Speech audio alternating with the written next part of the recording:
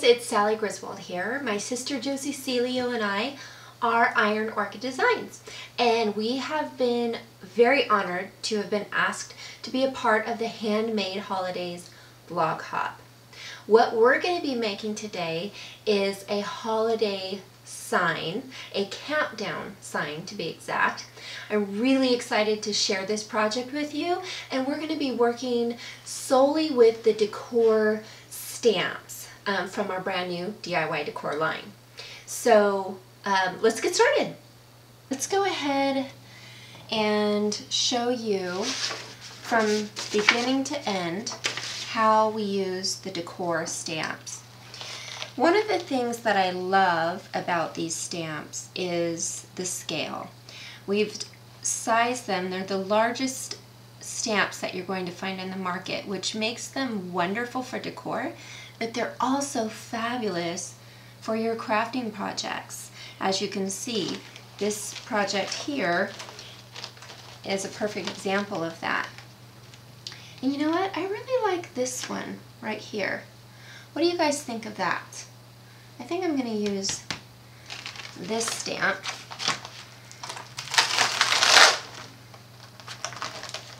And what I like to do is I like to lay out the entire design with my stamps so that I get an idea of scale before I actually start my project. It just is a little more combobulated that way. So I think that's going to go right about there. That's where we're going to be putting our countdown number. Really like the way that fills up this area. Okay. And then I've already got this set up on my stamping block so that I didn't have to take up too much time, and I think that's going to go right about there. You can see I've got my letters all set up on my stamp block there. Okay, this is the Prima stamp block. It's got a nice handle to it, feels really good in your hand. It's a nice heavy block, and of course it's got the wonderful grid lines too. And you'll find that in the links as well.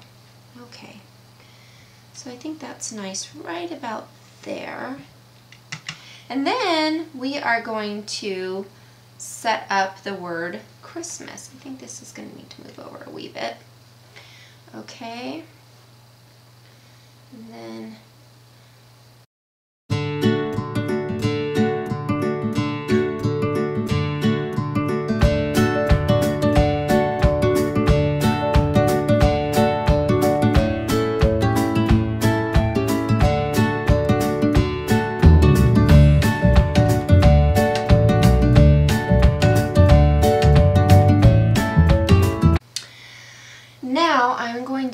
our ginormous stamp block. That is not the technical name, but this is the Iron Orchid Designs Decor Stamp Block by Prima Marketing.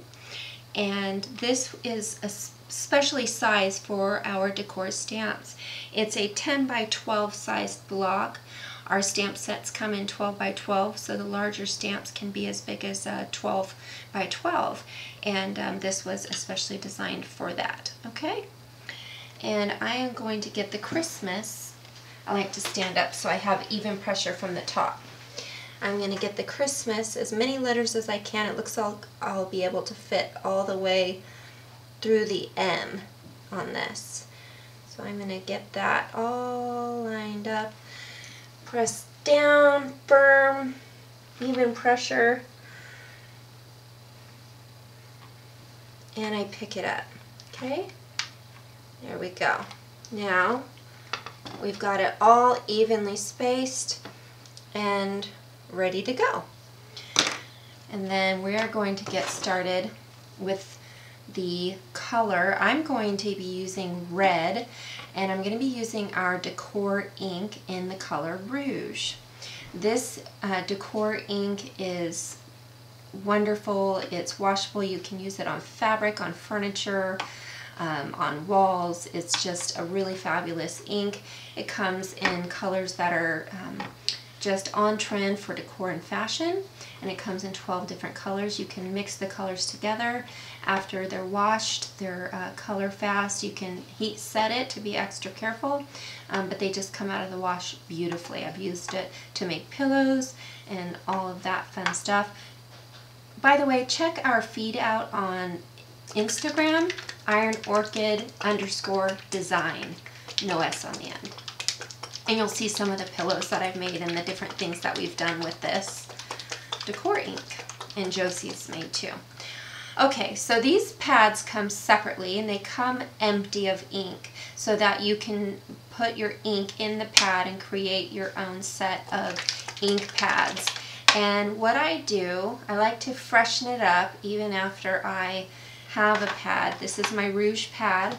As you can see, I've already used it, but I really like to freshen up the ink, even though it's pretty juicy still, but I like to just give it a fresh coat.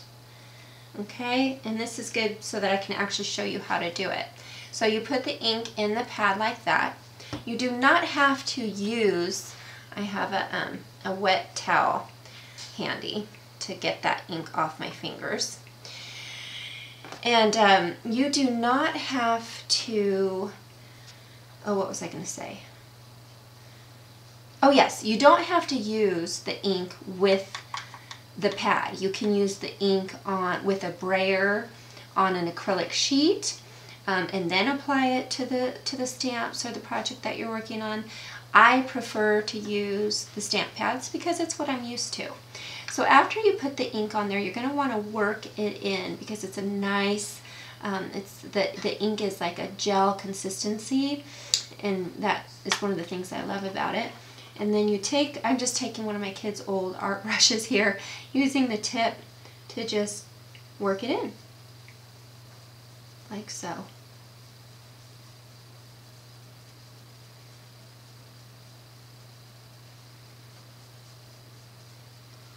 Just like that. You can see how it starts to go down into the nice sponge pad.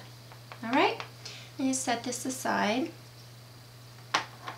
and now it's ready to go. Alright, one of the things you want to keep in mind is, like I said before, you want a nice juicy pad. You want to go on there and make sure you have good even coverage on your letters. There you go, like so. Okay, all right, I think we're good.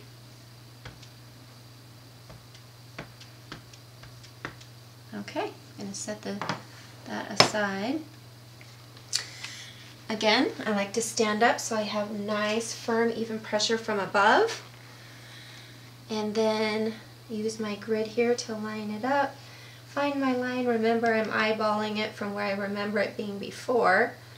Spaced because this is where my days until letters are going to be. And watching that pencil line, keep myself nice and straight. One important thing to remember when you're using these stamps is you want something hard and firm that doesn't have give underneath. Now this table has give, but I think I'm okay because the sign I'm actually making is nice thick wood. If it weren't, if it were fabric, I would actually want to use a different table. These plastic tables that many people use for crafts are not ideal for an undersurface when you are using the stamps. Now, I wanted to mention that this board is not a perfectly even surface, and when you're stamping on a surface that is not perfectly even, any stamps you use will leave an possibly uneven impression. So I'm going to show you how to remedy that if in fact that ends up being the case. We shall see. Okay, and down we go. Nice, firm, even pressure. Also be mindful of a painted surface can sometimes be a little slick, so you don't want to shift your stamp. Firm from above, even pressure, and take your time here. Make sure all, as Betsy, it slipped just a wee bit there. Not too terribly bad. I was paying attention so I didn't go crazy. Nice even pressure. Okay. Now I think that took just fine. Yes, it did. Beautiful. So I may be able to show you how to remedy that issue if that happens on another area of the sign. If not, I can just talk about it. Okay, so now I'm going to remove these off of the stamp block and set them aside. Let's see, I should have had a paper towel ready. I will set them aside, being careful not to get the ink on anything. Okay, you'll notice the ink has kind of a beating up effect. That's because of the surface that it went on. When it goes on fabric, it's going to take to the fabric depending on the sheen and the nub of the fabric, the texture of the fabric. It's going to take on different things differently. I actually really like the way this ends up looking when it's dry. It has a watercolory effect that I'm really happy with. But it's really fun to use the stamps on different surfaces, play around with them, and see what you end up with.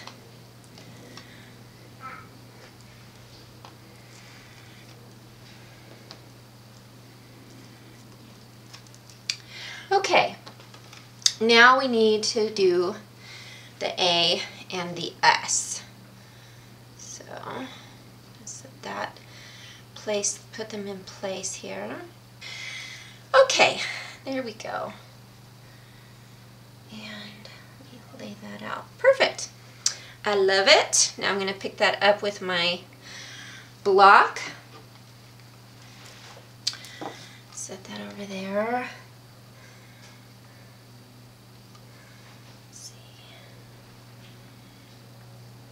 I'm using the grid on the block. Oops, didn't pick that one up. You know what, I'm just going to put it next to it. Using the grid on the block to line everything up. That's what makes those really handy. So I'm paying attention to the lines, how they meet with the tops and the bottoms, so that when I go to press it in, I can make sure that these letters are lined up with this and everything stays nice and straight and in place. Okay, all right, I'm going to just ink these up.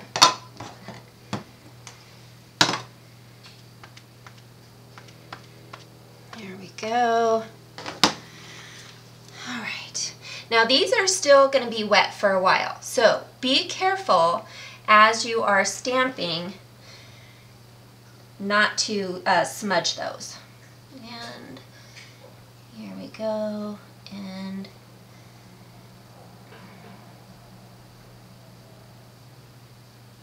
down. Oops, slipped a little bit there. Nice even pressure. Making sure all the areas are touching, and lift. Beautiful. I love it. Love the way that came out. Moving on. Okay. Now I've got this one, if you guys remember, already set up on my block. Oh, here we go. Days until. So let's ink it up. one thing I really like about the stamps is they're much speedier. You know, their stencils definitely have their purpose, and stamps have their purpose. So different tools for different jobs, right? One thing I like about the stamps is that they're just a little quicker. And when you're doing words, I feel like stamps are a more preferable choice. Okay, I'm just gonna, this is all ready to go. Now remember, uneven surface, I'm not sure how this is going to take, and we are gonna go with it, and I will show you what to do if it doesn't. Uh-oh, somebody needs me. But we're gonna finish this first. Hold on, honey. Okay, sweetie, hold on 1 second. Oh, you know what? I did that a little bit, just a wee bit crooked, but it is what it is. I was a little distracted because of the little tiny person who needs me. Nice, firm, even pressure. It looks like it's making contact, but I won't know until I lift. Actually, this area down here looks like it might not be. I'm not sure. Pressing, pressing. I'll be right there. You want to get down? Okay. All right. Now we're going to lift. Ah, yeah, see? The center part didn't take. I'm going to show you, I'm going to go help her, and then I'm going to come back and I'm going to show you what to do when your stamps do that on an uneven surface, so that you can do projects on any kind of surface that may be a little bit uneven. Okay? Okay, I am back and I want to show you how to fix those persnickety surfaces. Okay? I'm gonna just, because I stepped away, you don't have to re-ink your stamp. I'm only doing that because I actually had to step away for a minute and I'm not sure how much they dried. So these ones on each letter except for the A and the L, it looks like they need to be fixed. So I simply take them right off the block. I'm gonna move just a wee bit here so you guys can see, and I'm going to move this out of the way. Okay, so I take the stamp off the block,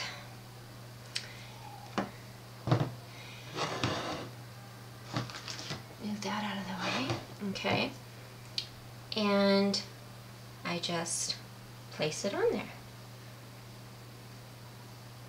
And then I gently hold it as I tap. Okay? And that is how you fix any missing areas.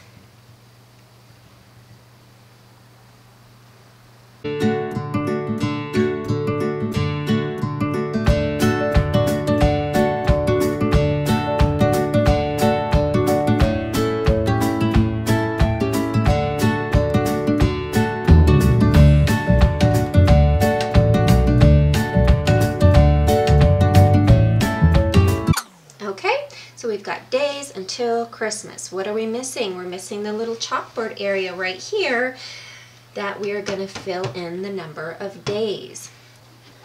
Let's place it using the same technique we did before. And press down and lift and remove.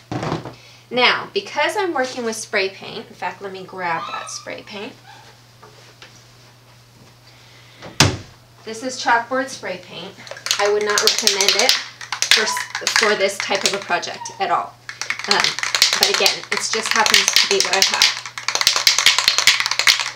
So I'm giving it a good shake. And I am going to, I used this cut here to make just a quick stencil, and then I'm going to use a simple glue stick to make the stencil stick to the board nicely.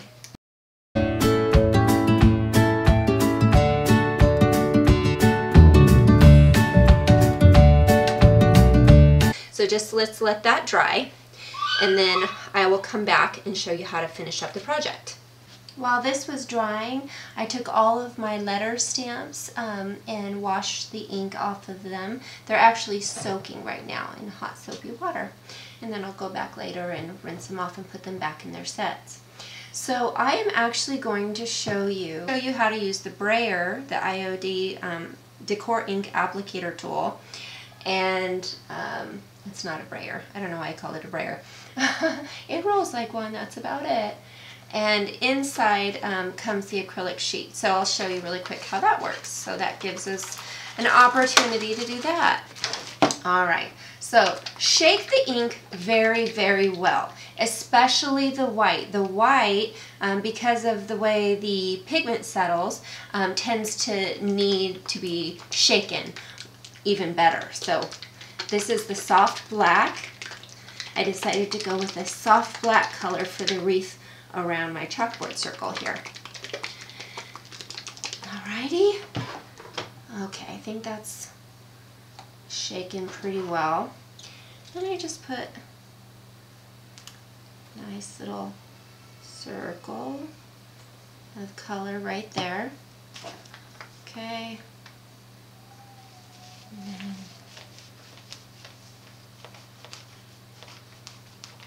just like so.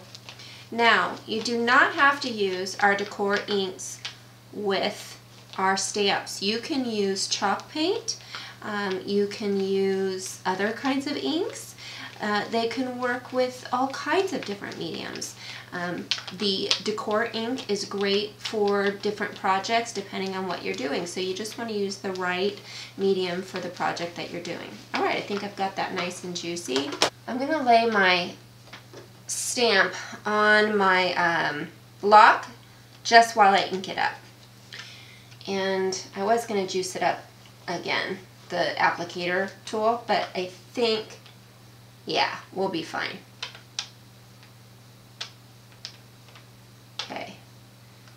All right. Okay, so I'm just doing, remember I'm just doing the one side. And I don't want this, so I'm going to take that off. Alright, don't want that, so I'm just using my finger. You could be better and use, you're going to want to have a wet rag, not a red rag, a wet rag nearby to keep your fingers clean, because otherwise what happens is you get these little, kind of little smudgies when you're not being careful on your project. So I just like to keep my hands nice and clean. And also it's handy too. See how I got some black paint on my stamp block there, ink rather. It's nice to just kind of wipe that off so you don't take the chance of it getting on your project. It usually won't because it's set back in, but just to be safe. All right, so we've got that. We've applied it, the color, and you know, maybe I will use the block. I think I am going to use the block, and I can always come in and fill in. If it doesn't take exactly how I want it, I can fill it in later. So I'm going to use the block because it's all set up there, nice and ready to go. So it's tempting me. There we go.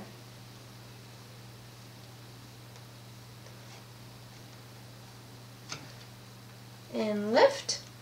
I like that. I like that a lot, and it actually took really nicely. So I'm not going to have to take it off the block. I'm going to just leave it on and do the other side. All right. Beautiful. And here we go. Other side. Again, I'm just wanting the wreath.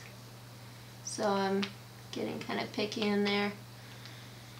There we go. Okay. And let's do that other side.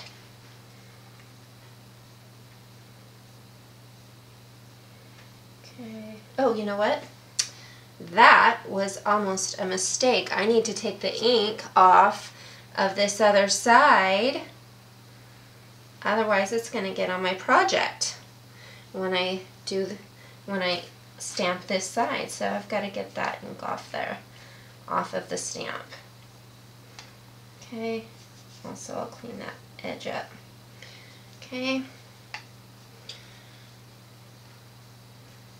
All right. I think we're good. I think we've got it. Okay.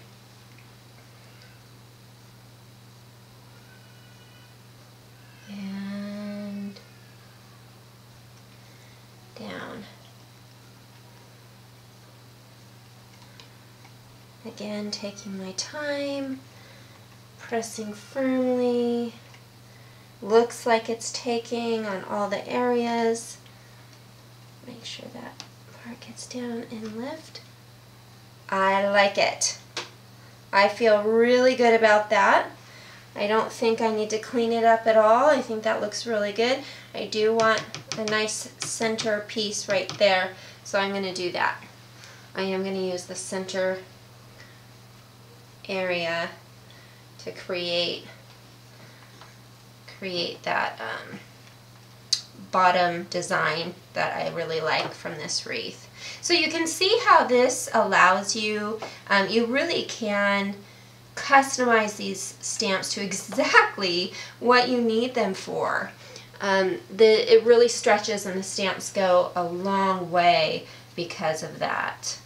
Really like the way that turned out. Okay, so in this circumstance you actually, I don't have one handy. This one, I don't think this one would work. Let me see. A paintbrush would work better. Yeah, that's iffy. A nice soft paintbrush would work nicely, but I'm going to have to use the brayer. I'm sorry, the applicator. I keep calling it a brayer. And this is, as you can see, this is not the ideal tool. A little sponge, a little tiny sponge would work, or something like that when you get into the really detailed, smaller things that you want to do. So, alrighty. So that'll be good. Alright. And then I'm going to just softly lay this down.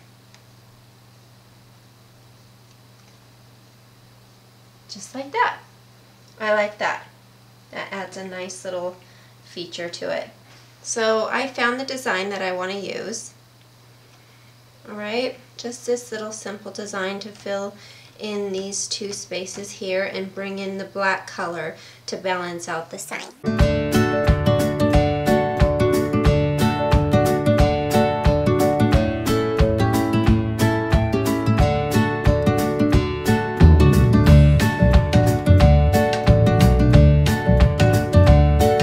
Very happy with this. Very pleased. Let me turn it around so that you guys can see it.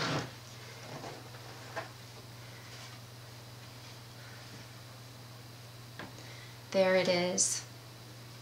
Days until Christmas. We're going to write that in there. I'm going to do a little more distressing and some final touches, and then I will give you a look-see.